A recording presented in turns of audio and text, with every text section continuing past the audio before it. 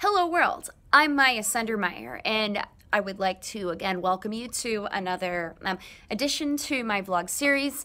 This video is going to be relatively short, and I want to let you know that this is not a happy video. This is a sad one. So, for those of you who know, my aunt suffered two massive strokes just right before or right on Christmas. And she was found on the 26th in a severe state. The paramedics said that she was septic, and they brought her to the hospital, and they moved her to a hospice in a different hospital. And as you guys know, in one of my last videos, she came out of her coma, and she looked like she was getting better, and they decided to move her to a around-the-clock type of situation. Well, my uncle was driving down to get her situated into a home, and unfortunately, I got the news this morning while at work, and I looked on Facebook. She passed away early this morning just as I was getting up to go to work, and based on reading things on Facebook and speaking with the nurse who I talked to later today, the last nurse that was with her when she passed away this morning, they said that she woke up for a while, and then at some point she went back into her coma and she was unresponsive. And according to my cousin who posted something on Facebook, she said that my aunt was no longer swallowing.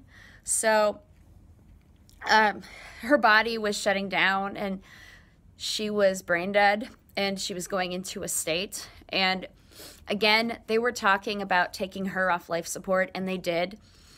And she lived through that part in the hospital in stable condition. And then when they brought her home 4 days later, that's when she passed away. And I wanted to, again, let you know, Lois and I had a relationship for almost 18 years off and on. We began our relationship really in the year 2000 when we rode to Disney together. But we had a pretty long relationship, and then we fell out in 2017, right after Irma blew through. It turned out to be a toxic relationship between us, and I don't really want to talk about that, but I need to accept it that it was, and at some point I'm going to accept that she's dead. However, the biggest one is I need to accept it that I'm going to go through a time of loss and grieving, and the part that I am not looking forward to is the depression, because number one, I'm trying to finish my education, and I'm trying to keep my grades up, and it doesn't help to be knowing that depression will hit at some point or another. And then if depression's not bad enough, I'm already dealing with anger from other areas of my life. I don't want to go through the angry part of depression, of grief, and I don't want to go through the grieving part. But I am going to counsel her. I'm talking to her one-on-one, and then I'm going to be joining a support group for people that are grieving. And I spoke to the director of that support group the other day when they found out that Lois got off or came out of her coma. So I just told her I would call her if I needed her.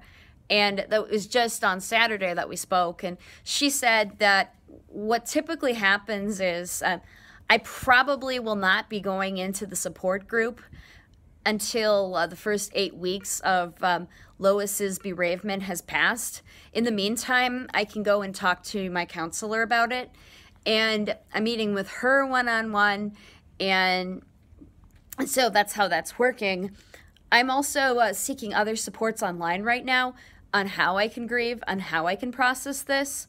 My colleagues are all asking me what they can do. And sad to say, when I was downstairs getting ready for a morning meeting, I tried to keep that as private as possible. but I was this close to breaking down. So they asked me how my break was and how are you? And at some point I said, my aunt died this morning. And so they were very sad about it. And so my colleagues have been very helpful with it. I'm still in the office today.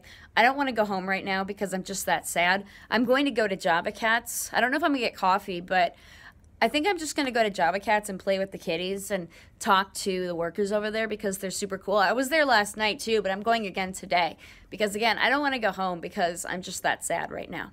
So anyway, I'll talk with you later.